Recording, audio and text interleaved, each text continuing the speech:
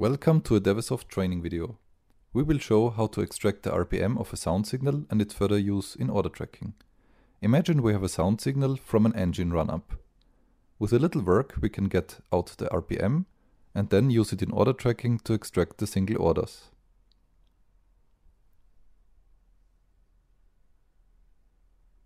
Probably you know that we can replay a file through the loudspeaker. Let's listen to the signal first.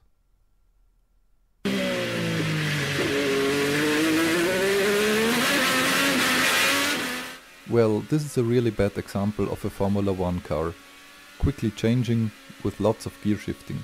Usually you would have to analyze a slow run up or coast down. But let's give it a try. Go into Mathematics section and add the exact frequency function. This should help us to roughly get out the frequency range first. Recalculate and view the result in the recorder.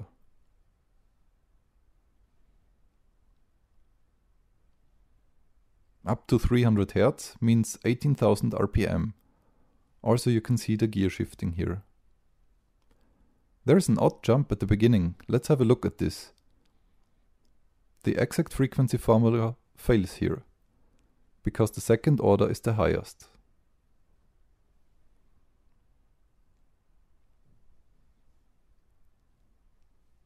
From the spectral analysis menu we add an FFT.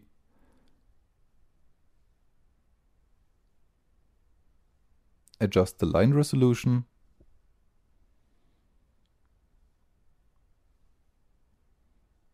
and then recalculate. On top you can see an auto-created display, but this time we will use the 3D FFT instrument to show the signal.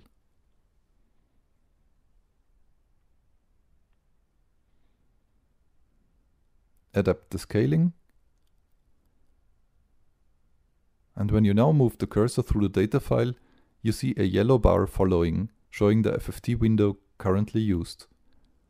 To show the whole data file at once, we have to increase the history count.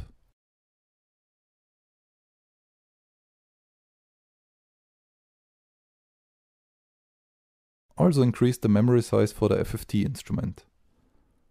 Play with the settings until the whole data file is covered. As we are only interested in the first order, the fundamental, we adapt the y-axis scaling. This graph is also called time FFT waterfall, because it shows a lot of FFTs printed versus the recording time. Now start to manually set the marker points along the first order. Speed is a result of training.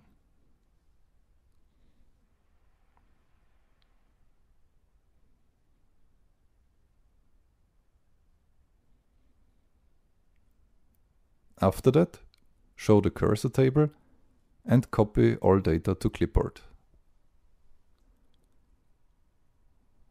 We paste this into Excel.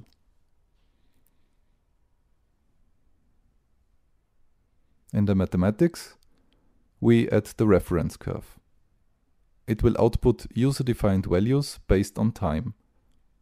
Right-click and copy the table first to see the structure. When we paste in Excel, we see the two headers time and value. To insert these tables into the reference curve, it must have the same structure and header. Delete the columns not needed and adapt the structure.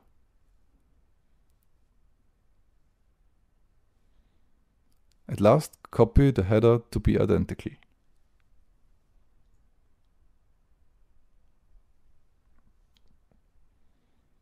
Then, copy the table and paste into the reference curve. If you see some warning here showing reference values have to grow always, please check if there are identical time values shown twice, then correct them.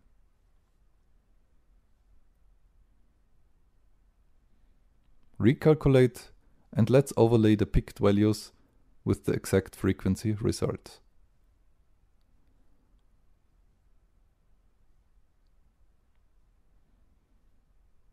Hold the Ctrl key and click on the Y-axis label for same scaling. It looks pretty okay. The odd jump at the beginning is corrected now.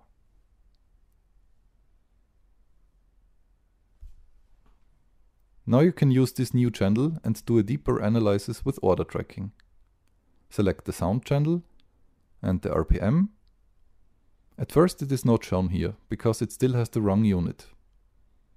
Go to the reference curve and change it to Hertz.